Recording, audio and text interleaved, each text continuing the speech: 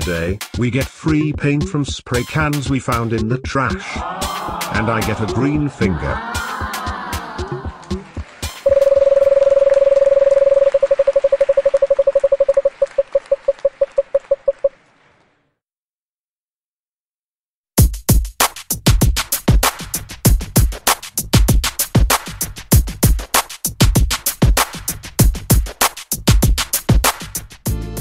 For a future project, I have been collecting spray cans that I found in the trash, and since they now take too much space, I will start processing them.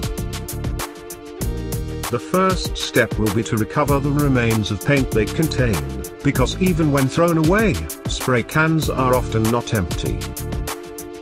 You see me here emptying the gas contained in the spray cans. I do this outside since gases can be toxic. Make sure to hold the spray can horizontal, as it minimizes the amount of paint splatters when the gas escapes. Now the gas is out, let's move back inside for step 2, getting the free paint.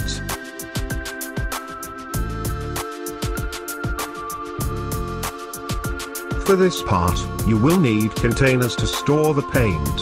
I like to use glass pots. You will need also plastic wrap and your all or punching device. Pierce a hole at the bottom of the spray can and empty it in your container. Bingo! Completely free black paint, since I got all the spray canned from the trash. Let's repeat the same process with the rest of the black cans and see what we get.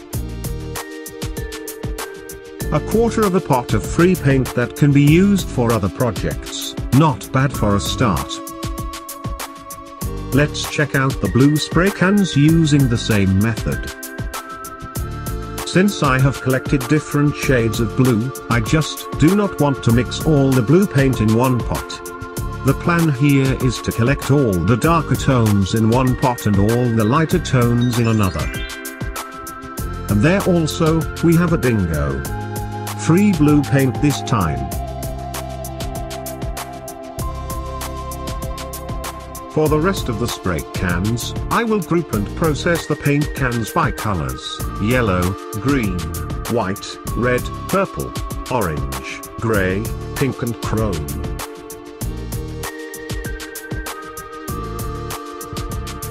You never know in advance how much paint you will get.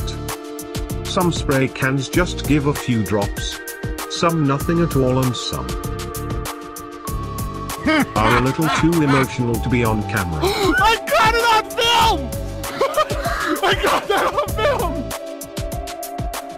The result, not an amazing yield of course, but still, we have added 12 extra colors of paint to our paint collection that we can use in future projects. And the best of all, it was all for free.